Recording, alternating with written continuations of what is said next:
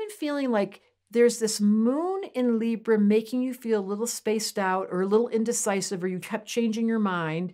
And there's a guilty feeling that comes with that, where you're like emotionally going, "Ugh, what is wrong with me? Why can't I make decisions? Why am I not the person that's on it?" Or maybe you're feeling your creativity. Here's the upside. And you're moving furniture around the house and you're changing things up this weekend. There's a contrast between judging the shit out of yourself for being indecisive and not following through and being Libra-like and feeling like you're trying to please people, versus the creativity that you know exactly what you want, you've got the best taste buds, and don't care what people think.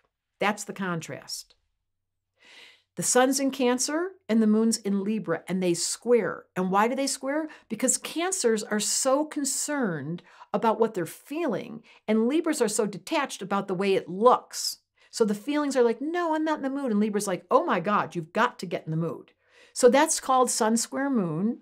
And there's a grand trine in air, which only happens a few times in the whole year. Grand trine in air in this year makes you really have a stimulation to look at home and gardens, go shopping to buy some kitchen supplies, get yourself some new art in the house. If you're feeling that creativity, that's one way to release the pressure of the square in the sky. So permission, Venus just entered Leo, and it's right opposite Pluto. So if you have the desire this weekend to go spend money on your house or your pillows or your colors, that's the kind of thing that would make right use of this energy.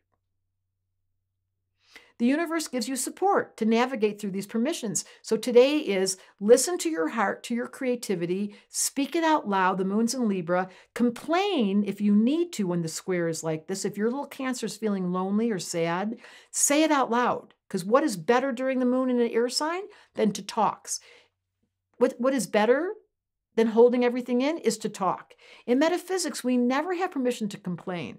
But when you have all the things that are bugging you with your body and Libras hold it in and try to act nice and pretend, it makes things worse. So permission to talk. I'm going to tell you that it's okay, that if you're feeling awkward or you're feeling messed up, I still like you. I want you to feel okay about saying it out loud. I was going to write this book called You're Fucked Up, but I Still Like You, but they wouldn't let me use that title. But that's what this day is about. It's okay to be awkward and still be lovable.